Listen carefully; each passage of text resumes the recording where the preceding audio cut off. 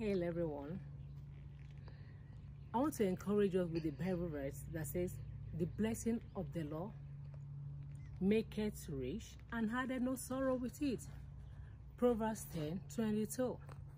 As we all know, or we have enjoyed, we are still enjoy, or we're still going to enjoy God's blessing. His blessings can come to us in every ramification of life. But let me tell you, if there is any area of your life that you are still expecting God to lift you up, my dear, just wait patiently for Him. He will do it in a season.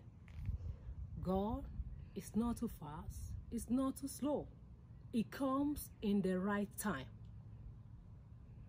So, patiently wait for His blessing, and He will do it for you in due season. God bless you. I love you. Bye.